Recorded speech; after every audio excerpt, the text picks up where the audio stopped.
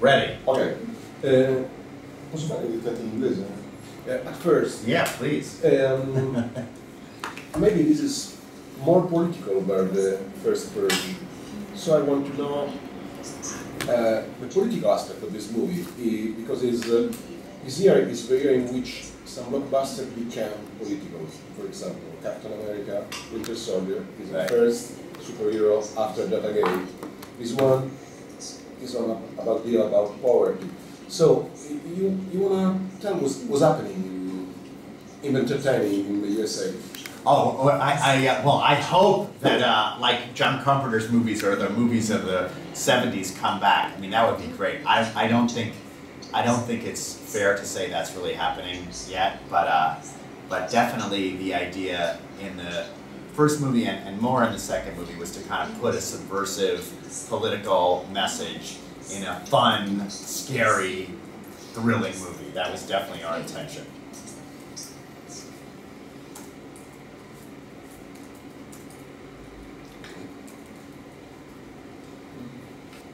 Dal punto di vista produttivo è stato più complicato, considerando che interpreti alla strada, allo spazio, insomma, cosa è cambiato nella televisione in questo film? I missed that.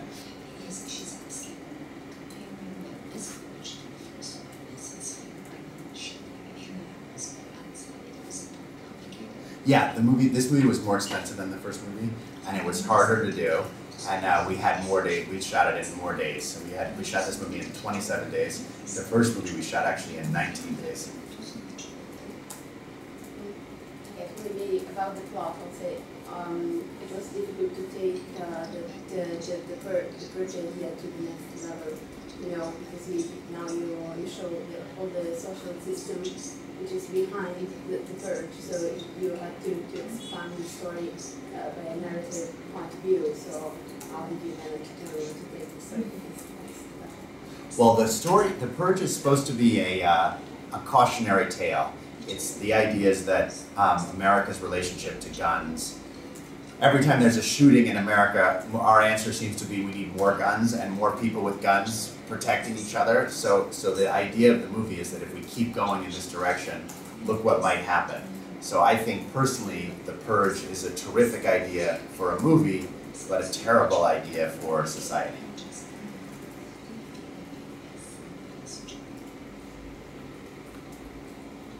Rispetto a... lei ha prodotto molti film, diciamo, di questo genere, un po' found footage pop, come i vari Paranormal Activity.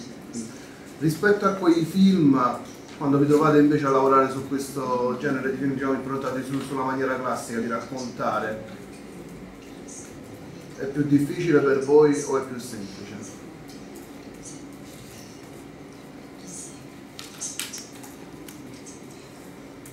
You mean is found footage harder than traditionally shot movies? Is that what you mean? No, intendevo tra le due categorie se per loro è più difficile lavorare sul film tradizionale come questo o su film tipo found footage che devono passare per falsi documentari. Yeah. There's a lot of difference. A good found footage movie is much harder to make than a good traditionally shot movie. So it seems like it would be easier and cheaper, but to make it believable, it's harder for one simple reason, which is when you're making a found footage movie, every time something dramatic happens, it's very difficult to justify why you would still be filming. When someone is shot or stabbed or scared, the first thing you would do is drop the camera. So it's very, very hard to make the reason it's very hard to make a found footage movie that when you're experiencing it feels like it's really found footage, and it's why so many found footage movies are terrible.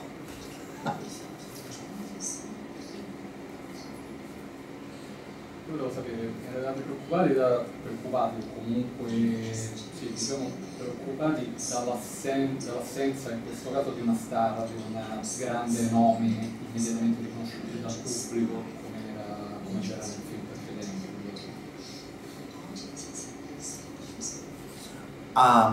No, we make all our movies low budget, and one of the advantages of that is that we don't get stuck behind the schedules and salaries of movie stars. And to me, the star of the movie is the concept, and that's what we sell. So you accept the idea of being considered the Roger Corman of the 21st century? I love it. Roger Corman and William Castle.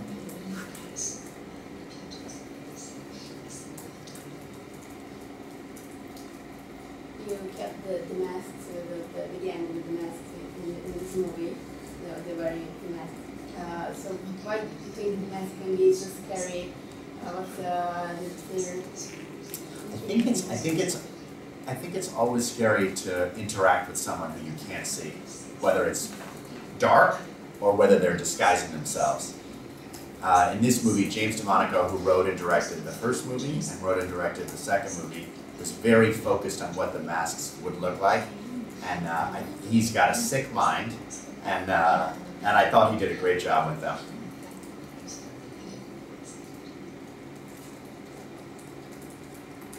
And the one God written inside it is a sort of reminder, something between Friday 13 and Halloween. Yeah, I don't know what James would say, but I definitely think it's an homage to those movies for sure. Yeah. Idee per un seguito? Ci sono già idee per un seguito? Yeah, I have two ideas for what the sequel would be. One idea would be to make a movie about the revolutionaries, the people who think the purge is a really bad idea, who are the good guys. The second idea would be to make a prequel about the first year the purge took place. So tell it from the point of view of the new founding fathers, who were the bad guys, and see how they got the law passed, and then see what would happen the first year it took place. I don't know for sure if this movie is successful. I'd like to either do one of those two ideas or another idea, but we aren't planning on it yet because this movie hasn't come out. Do you think there are similarities with Hunger Games and this idea that there is something that people have to purge this violence inside, and the society needs to keep calm and fight to a place where they can be released? Yeah, well, I think I like it's called I like thinking of it as like the adult version of Hunger Games. And I hope that movies serve that purpose as opposed to actual laws in society. So movies are to a certain degree a purge of man's, our need to be violent. Hopefully, movies help reduce that. I don't know if that's true or not, but I like to hope that it's true. Prima si è parlato di Roger Corman e William Castle e del fatto che i vostri film sono low budget. A questo punto vorrei sapere se voi avete dei punti di riferimento per quanto riguarda produttori che hanno fatto buoni film spendendo poco. Vedendo questi due film a me è venuto in mente anche Enemy Territory, che era un film prodotto da Charles Band negli anni 80. Volevo sapere se conosce anche Charles Band, visto che lui è uno degli eredi di Corman, e se lo ritiene anche tra i suoi ispiratori. Which one of Corman's kids? What was his name? Il nome del produttore è Charles Band, del film... Oh yeah, Charles Band, yeah. Il film è Enemy Territory. Enemy Territory.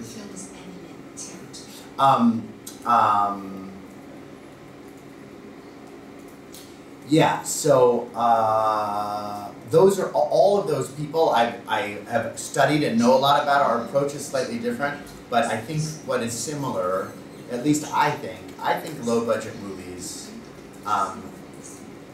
definitely for horror, make the movies better. They make the movies feel more real. The lack of special effects and the lack of stunts make the directors focus on character and story and performance. And to me, that's what makes a movie good or not, much more than effects and CGI and all that other stuff. And I think there's a place for that in big movies. It's just those are movies that we don't do.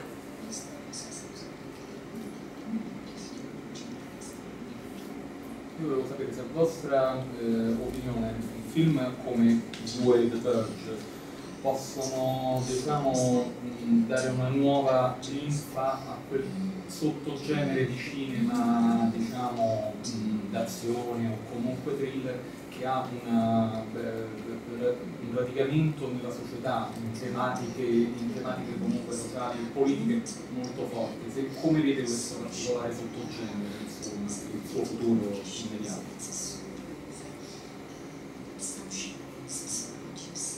I really don't know, but nothing would make me happier if they did. In the movie there are also sometimes some ironical stuff that I think when the girl say I love you, the guy was killed instantly. So is love kills or what? I thought the couple was kind of an annoying. They were an annoying couple, so I thought he had it coming. The other idea is that the hero, like Frank Grillo, the heroes in our movies in The Purge don't kill. And the reason the first movie was kind of a more independent feeling movie than the second movie, besides the scope, is that in the first movie there was not a single likable character. In the second movie, there's definitely a reluctant hero. So it's a more traditional. There's a more traditional narrative in the second movie.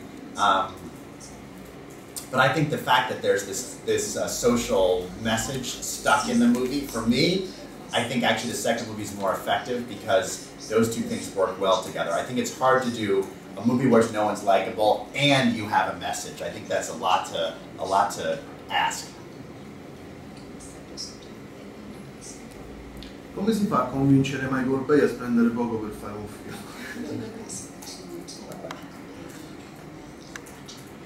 That's a great question. The way Michael Bay produced The Purge, Michael Bay is a very smart businessman. And his company produced a lot of remakes. Amityville, Friday the 13th, two more I can't think of. And those movies kind of went out of fashion about 3 or 4 years ago. And a bit, and now they're coming back actually, but they were out of fashion 3 or 4 years ago. And so his two partners came to me and said, how do you do your movies? We want to do one. And I gave them a script to make. And Michael Bay had his lawyer call me, and his lawyer said, look, we'll make this one if you, excuse me, it was the other way around. He gave me a script to make, and then he said, we'll let you make this one if you give us one. And so then we gave him The Purge, and The Purge we made, and the other one we didn't.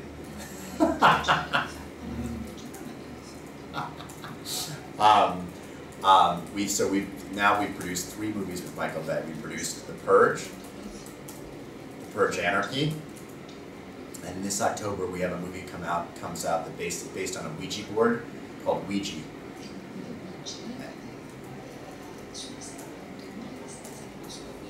And Ouija was a movie that Michael Bay was developing with hold on one second. McG, Michael Bay and McG were developing at Universal for $110 million. And after the Purge experience, Michael Bay got a little more used to low budget and asked me if we could do that movie together for 5 instead of 105.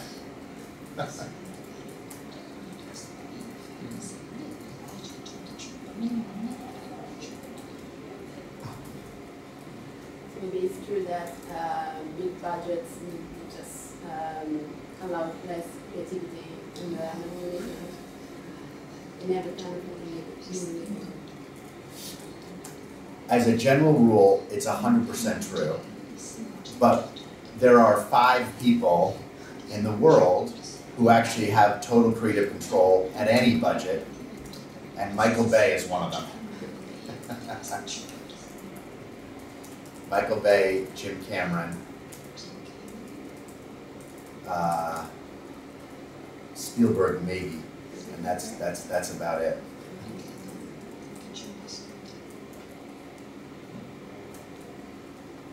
So the general of your game looks so much like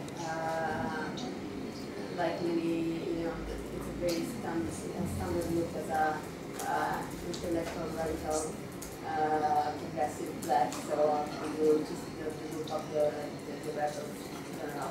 Yeah, we thought about like Malcolm X, or that was part of the thinking. They were fighting for the right thing.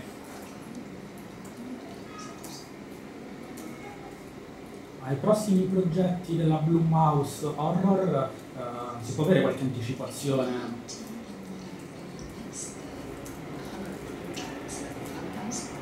Yeah, so we have in October Ouija, like I talked about.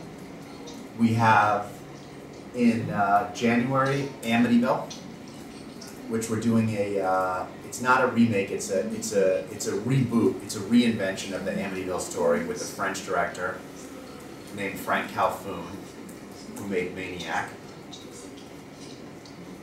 And then at the end of January, we have a film called Boy Next Door, which is an erotic thriller that stars Jennifer Lopez.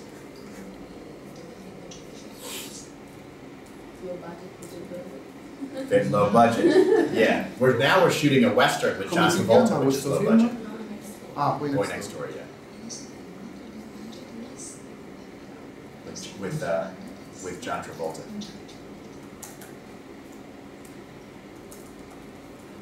So you're exploring a lot of movie genres, not only horror, you are just trying a lot of things like thriller, western. Yeah, what I'm really strict about is sticking to low budget. But if another movie sneaks in there that I think that I like, that might be another genre kind of, and they're connected to horror, like an erotic thriller. There's scary moments in it. The Western is a kind of horror Western, but I'm open to doing other genres as long as they're low budget.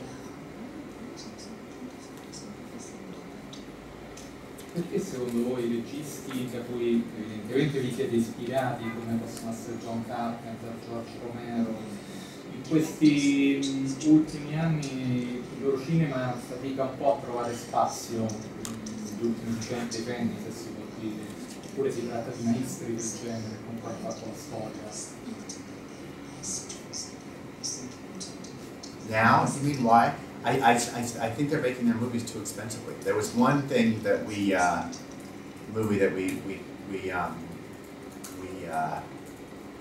developed with John Carpenter. But they're used to a system where there was more money to make movies. The DVD market was better, there was no piracy, and the movie business in general used to be more lucrative than it is now. And change is hard, and when you're used to getting $10 or $15 million to make a movie and suddenly you have 4, it's a shock.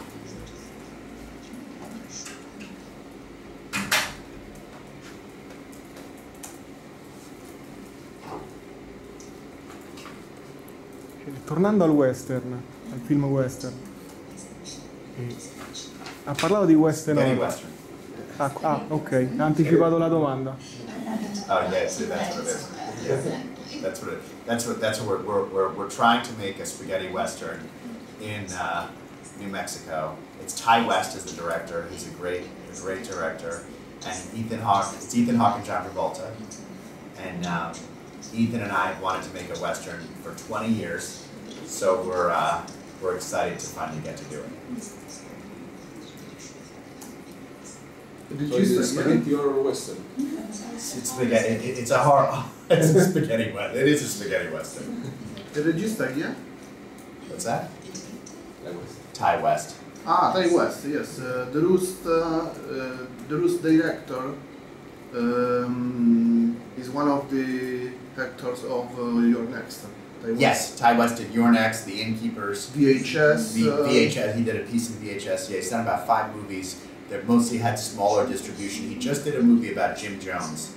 About the people that Jim Jones killed, you know, the people who all took the... Sacrament, the movie. It's called The Sacrament, yeah. Yes, at the last festival of Venice. Oh, did you see it? Yeah. We just did a Jim Jones movie too that Phil Joannou directed, totally different, with Lily Rabe and Jessica Alba. But that'll be out in about a year and a half, but I'm excited about that.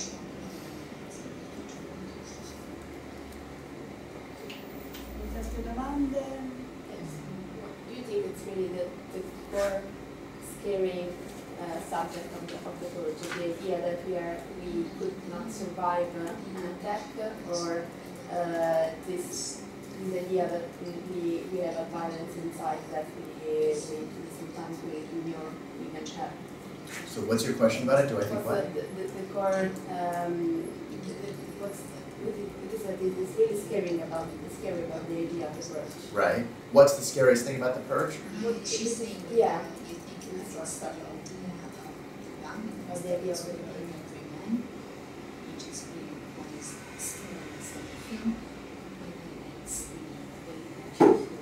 Who's the enemy? The scariest thing about the purge is that it could happen. That's to me the scariest thing about the purge.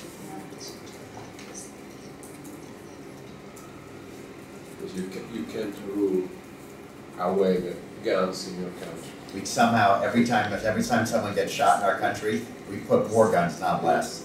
And I don't know how we're going to fix that.